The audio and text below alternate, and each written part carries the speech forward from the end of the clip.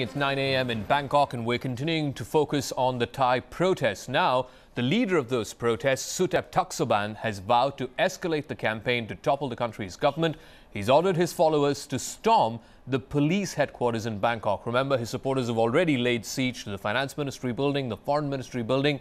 He made this latest appeal Monday to thousands of cheering protesters at a government complex that they had seized last week. Mr. Suthep is basically saying he's not satisfied and will not be satisfied even if Prime Minister Yingluck Shinawatra were to step down or resign or even call for new elections instead. Here's what he wants. He wants an unelected People's Council which will pick a new Prime Minister. Just earlier Monday, Yingluck Shinawatra saying she was willing to do anything to end these ongoing violent protests, including stepping down, but she made it clear that she cannot accept the opposition's demand to hand over power to an unelected council.